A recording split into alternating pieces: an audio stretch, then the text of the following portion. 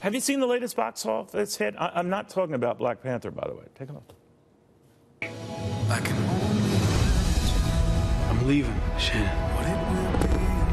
I want you to know that I pray for you all the time. And I hope that you find whatever it is that you're looking for out there.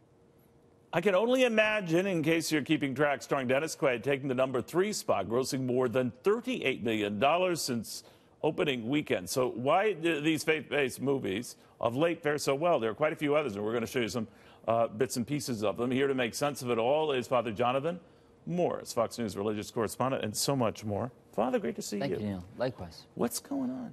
Why are these doing so well? This is the story of all time. That is that we are hungering for truth, good entertainment, which means good art in the case of movies. And when those two come together, truth, right? Truth and good entertainment, then it's going to be a hit.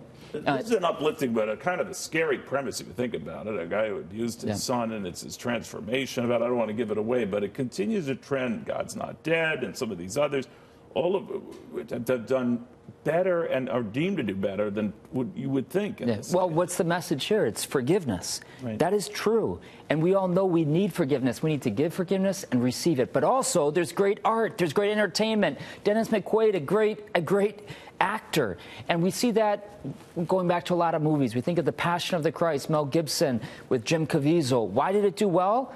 There was a lot of truth, and they were unafraid to do it well. But then also there was great art. And you can't do just, let's do a religious film and try to make money. It doesn't work. You have to make it truthful, and you have to have great art, great actors, great directors, great scripts. All right, you mentioned The Passion of the Christ. That, of course, if you look at it in dollar terms, I mean, not since the Ten Commandments and some of these others, we've seen films like these enjoy the kind of support and enthusiasm they're getting.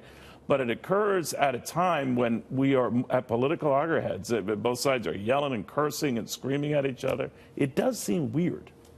It does, but again, for example, The Passion of the Christ, I was an advisor on that film. It made over $600 million. Yeah.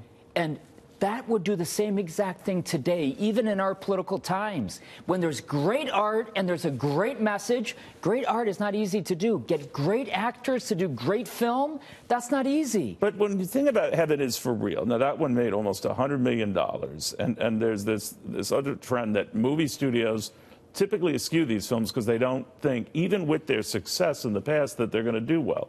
And that bias still exists. It does, and I think there is probably, whether it's political or religious bias, all of that.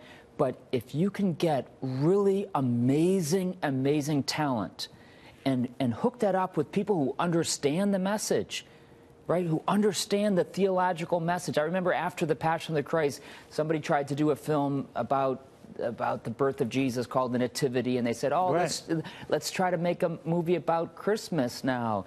It was a disaster because the people who did it, okay, I don't know them personally, so this is not a judgment on their souls, but based on what I saw, they didn't get the message. And they even brought in a few good artists. You have to have great artists, you have to have great actors, and you have to have a theologically sound message, and then it works. Why is the Bible still around and very active 2,000 years later?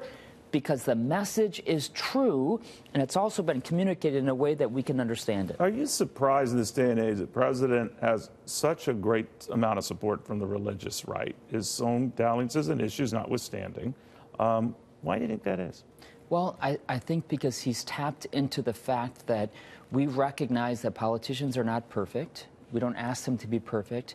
At the same time, we want somebody to defend what we believe in. I would never hitch my own beliefs or the Bible or my faith to any politician or party. Anybody, nobody. But when other politicians in the past have been so abusive, I would say, to Christians, and so I would like disparaging, like, oh, you guys who are you to judge? Yeah, who are you to judge? Oh, you carry guns, you carry Bibles. You don't let that get in the way. All right, Father, it's always good seeing you. Thank you. Thank you.